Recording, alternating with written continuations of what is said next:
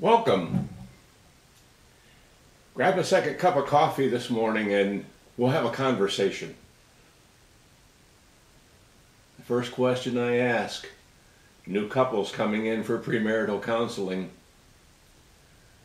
what's the limit? What's the last thing that you'll allow to happen before you dump this turkey?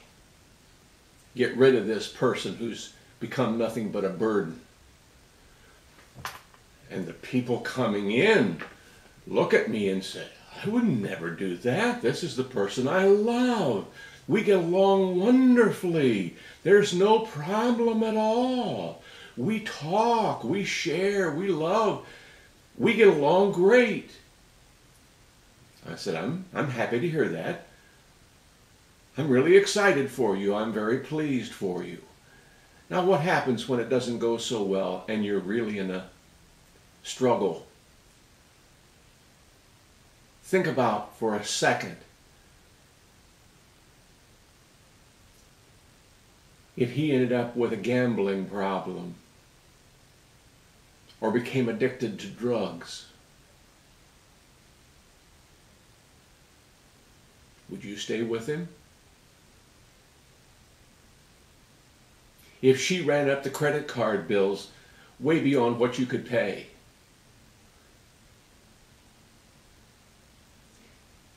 or had medical issues that put her in terrible distress physically, would you stay with her? Here's the issue. We love and we get married. We start relationships. I don't care whether you move in together or whether you just decide that this is going to be the perfect one and you start renting out the reception halls. We all do it with the same attitude, the same desire to have life in all of its great happiness.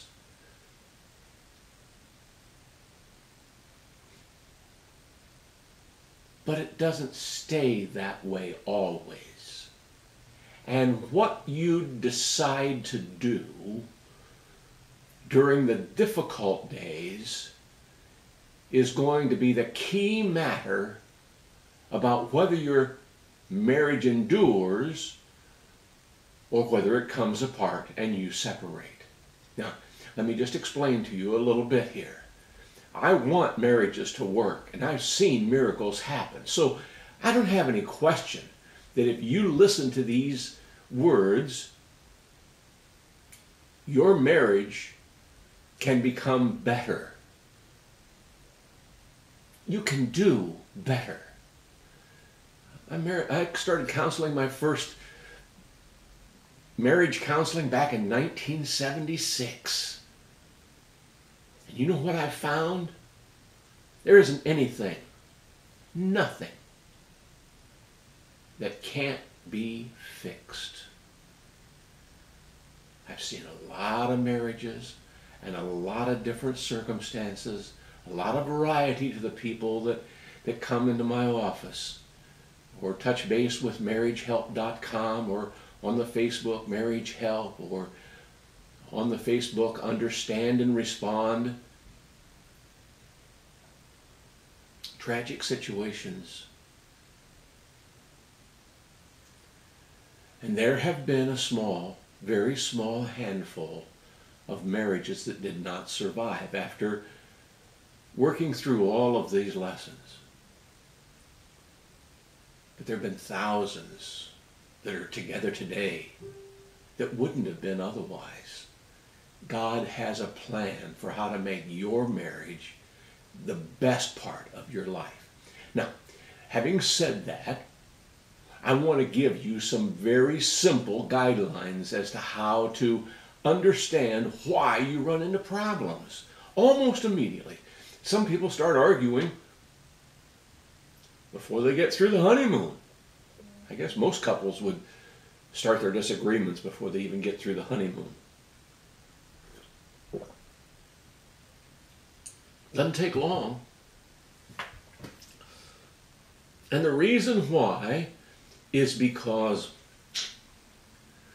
God made us fundamentally different.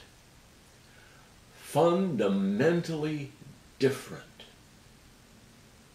It's hard to say that with enough emphasis. Let me explain it a different way. We all carry in our cars or trucks or vehicles or boom boxes or whatever, radios. We all know what a radio is. Picks up the signals from the air, plays music, you know, get the news, get the warning from the bad weather coming. It all comes over the radio.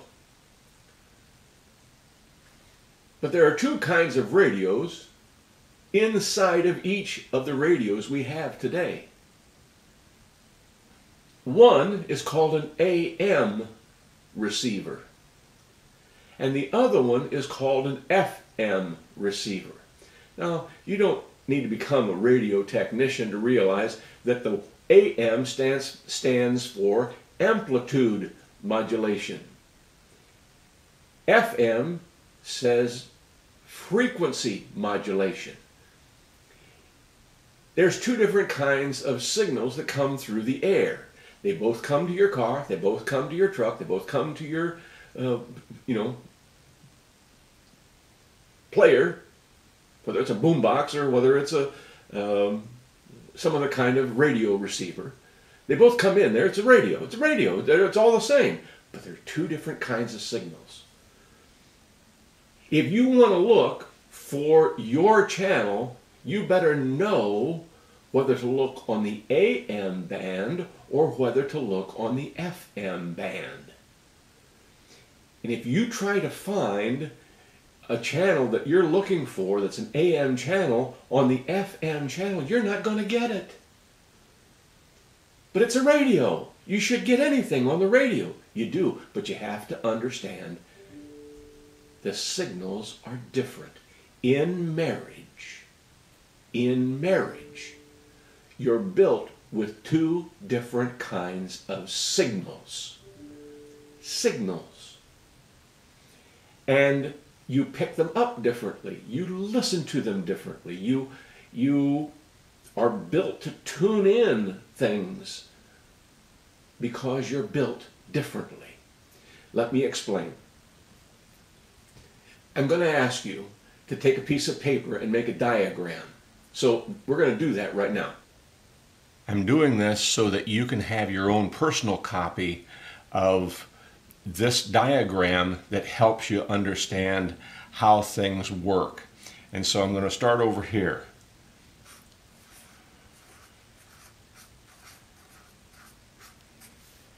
The first word we're going to put on here is respect. And then we're going to put over here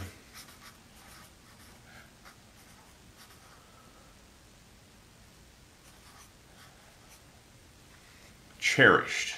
All right? And we're going to put the line across.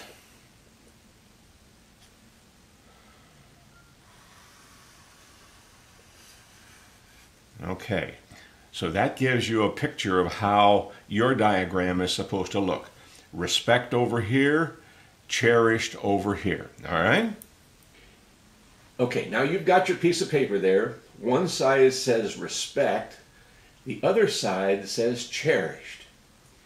Well, what does that mean? Well, because God put us together, all the way from our fundamental DNA, with different needs, different questions, different emotions, different ways of coping. Most people don't understand it. They think people is people. We're all the same. We're all built the same. We eat the same food. We listen to the same music. We go to the same schools. We think it's wonderful that we put boys and girls together in the same classes all the way through. Didn't used to be that way. Used to have boys in one class, girls in another class. Why? Because through many of the grades, they learn differently. They respond differently. It's as simple as this. Boys play basketball, girls play basketball. It's the same, right? No. Every coach of a boys' team has a real challenge coaching a girls' team. And the same goes true for a girls' coach can have real difficulty coaching a boys' team. Why? Because the style of what you have to do to get the performance out of those teams is fundamentally different. Now, your chart, look again. On the left side says respect. God's word says that men are put together with a very deep need to be respected. Call that any kind of way you want to. Honored is the word that the King James uses.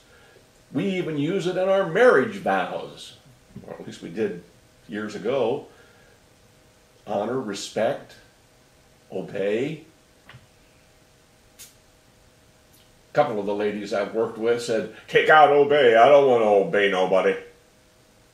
Well, what they didn't realize is that makes the relationship more difficult in the sense because if you don't respect somebody enough to say, that idea, that suggestion, that plan of action is worth consideration, you don't really, you're not going to have a happy husband. Why? He needs to be admired. He needs to be looked up to. He needs to have admiration. Well, there have been ladies I've talked with through the years, that's just ego. He just got a big ego. He's just an egomaniac. No, he's built with that need. Well, he doesn't earn my respect because of this and this and this and this. And they go through the laundry list of all the crazy things he's done. Yeah, I understand. I've heard the crazy list. Takes men a long time to realize that respect doesn't just come because you wear a wedding ring. You have to earn it. You have to do respectful things. You have to do things worthy of being admired. You have to do things that show you have a strength of character and you have a firmness of mind that isn't just stubbornness, but it's an absolute rock-solid commitment to do what must be done. It's easy to respect someone who has an honorable, worthy character. But almost all of us have flaws. We do dumb things. Had a guy did a wonderful job taking care of his wife through a major traumatic issue. I mean, he did such a grand job. I was so proud of him. He was a rock when she needed him the most. And as soon as they got through the crisis, he went out and bought a car that was too expensive for them to afford and just about bankrupted them.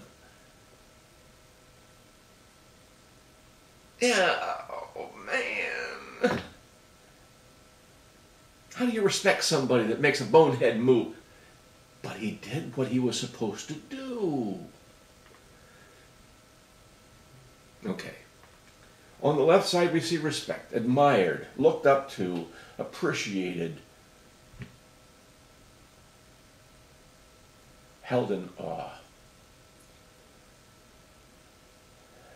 On the other side we see cherished.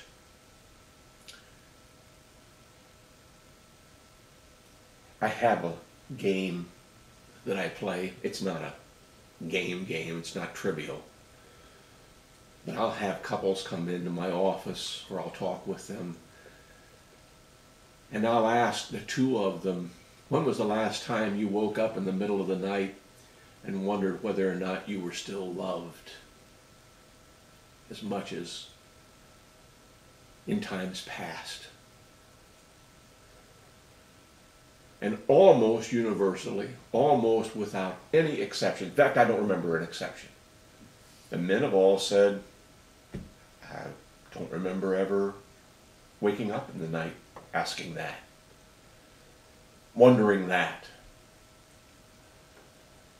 And almost without exception, every lady, whether girlfriend, significant other, fiance, wife, spouse, partner, she will sort of shyly turn around and say, well, just the other night, or just last night, or frequently. Why? Because while a man wants respect, a woman wants to be cherished. The Bible says that a man is supposed to love his wife so intensely, so publicly, so demonstrably, out in the open, clearly evidenced, that he loves her so fully that he would rather willingly part with great gobs of his bodily existence, his entire body,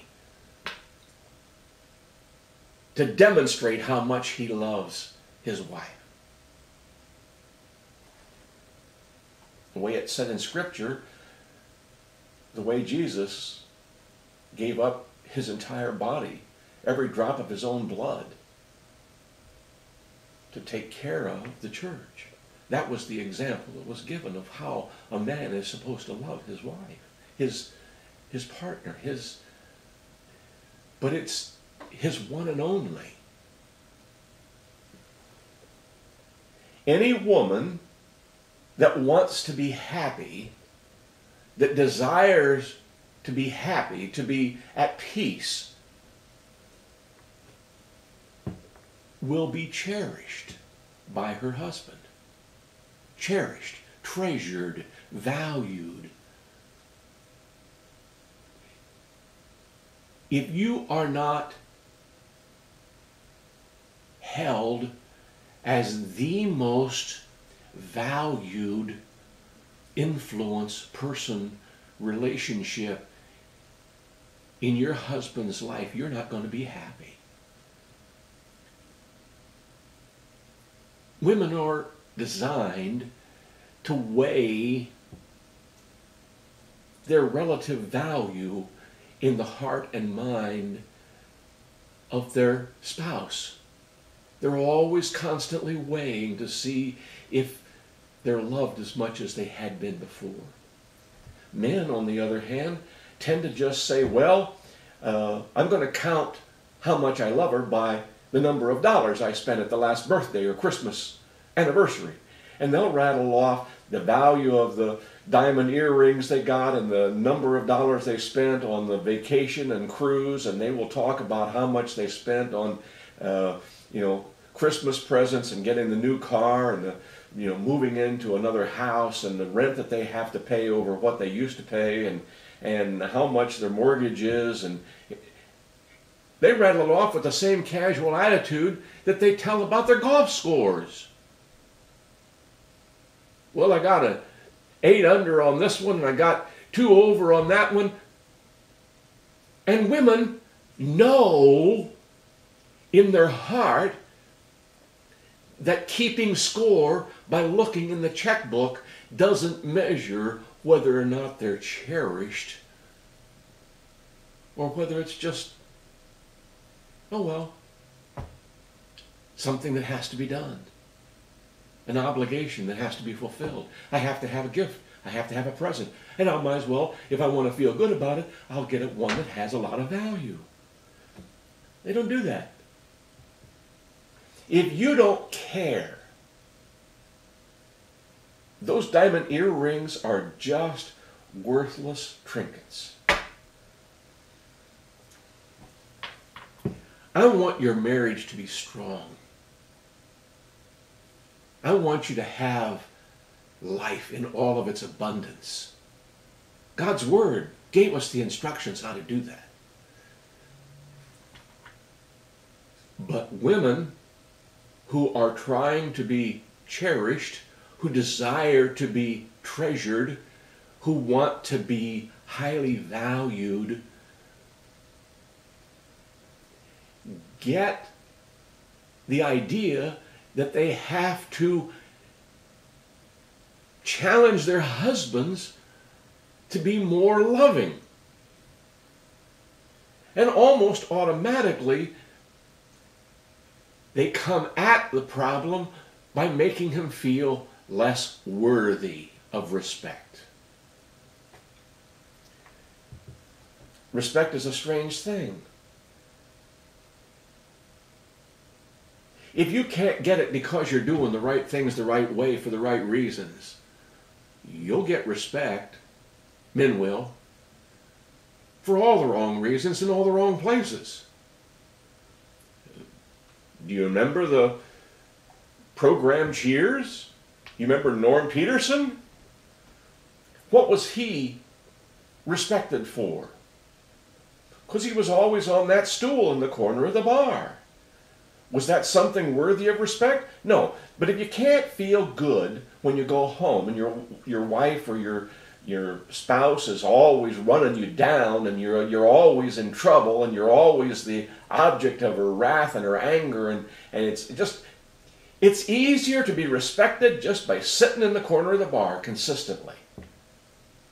At least he's getting respect from somebody. There have been a lot of guys who went to the basketball court, to the gym, went out with the guys at the bar, hung out in the sports bar, talked about which teams were competing and which baseball team was most likely to win the championship or the series, because they got respect for knowing their statistics, being involved, having some place within that club, that group. And they couldn't feel safe at home, loved at home, respected at home. But all you need is just one person to respect you, and you can put up with the humiliation from everybody else. One of my favorite examples is Frank Burns from the series MASH. We're talking about cultural things. We know who these people are because we've seen these programs and reruns all these through the years. Frank Burns was the surgeon who wasn't a very good surgeon, and he wasn't a very good person, and he wasn't a very nice person, but all he needed was the respect of Hot Lips Houlihan. He could live in a tent where he was held in utter contempt.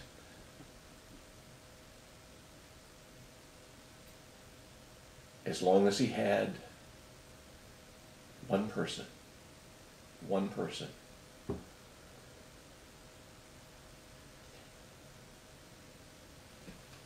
I'd love for that person to be your wife.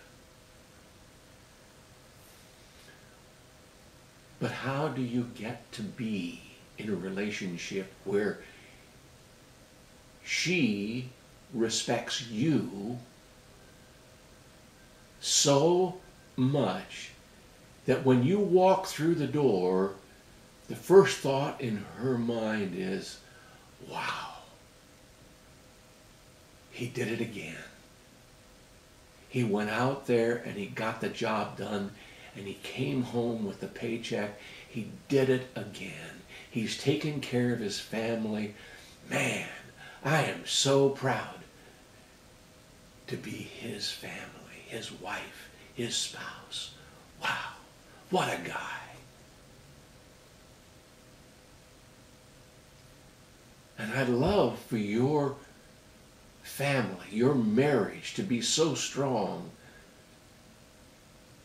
that when he comes through the door, the first thought in his mind is, wow, there is the lady that makes my whole life worthwhile.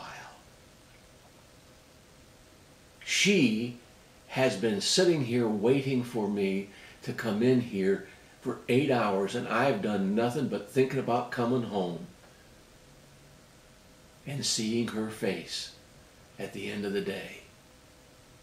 What a treasure to come home to. Would that describe your relationship? Probably not. Probably not. Why?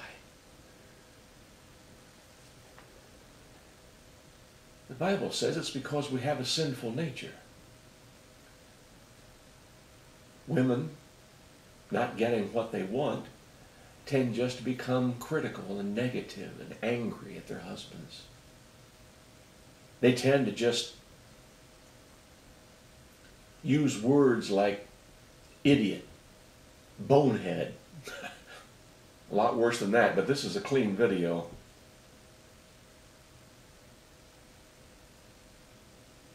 And what does it do? It takes away every illusion that that man is a respected, worthy, honored individual. The one thing he needs more than anything else, including food and drink, he doesn't get at home.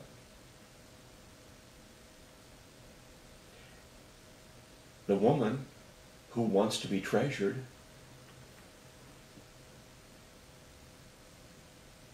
actually ruins her chances to be valued beyond measure because she does not give what the husband needs that he has to have to be a healthy individual.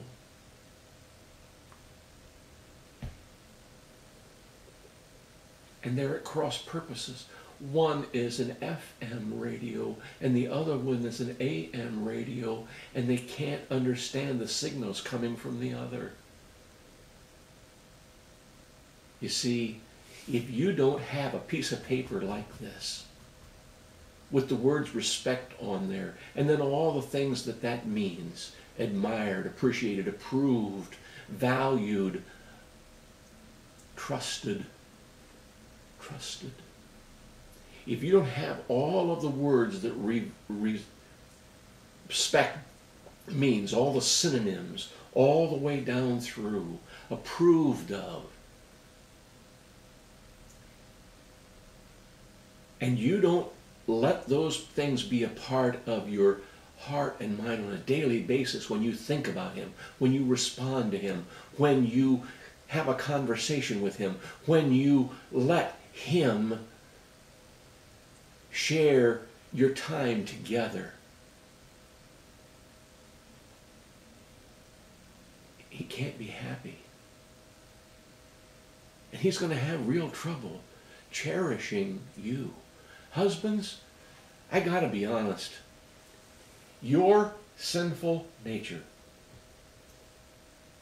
requires you, pushes you, pressures you to disrespect your wife, your spouse, your most valued person in your life.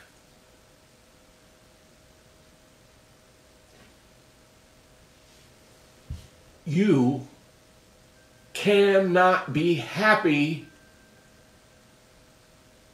as a man if you demean, ridicule, criticize, run down, and use dirty, filthy, ugly names and ideas toward your spouse, your wife, your girlfriend. You are in deep, deep trouble. Why? She needs to be cherished, valued, treasured beyond any kind of measure of value.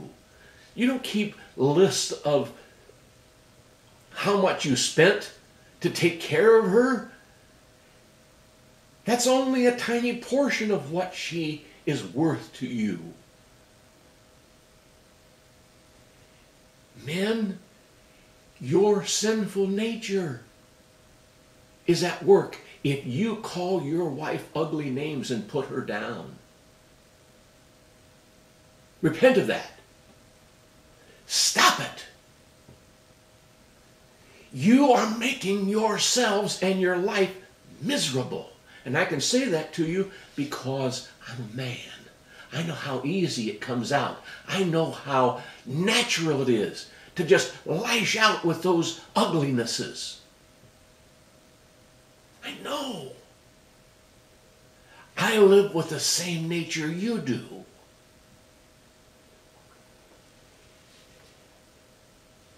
But listen to my heart.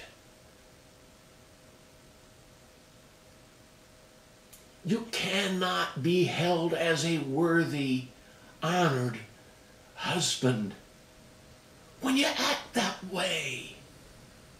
Well, I'm no lush. I'm not out chasing skirts. I'm not out doing this. I'm not ripping people off. I don't do drugs. That isn't the issue. Are you doing what a husband needs to do to take care of his wife? Look at that list. Write down all the words that cherished means. Look it up in the dictionary. Look it up online. Cherished. Cared for. Kept clean and pure.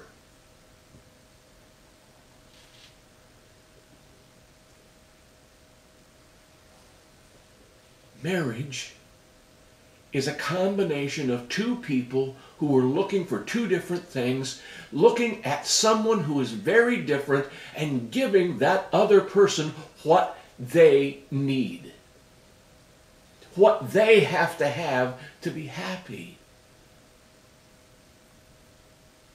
You can do this.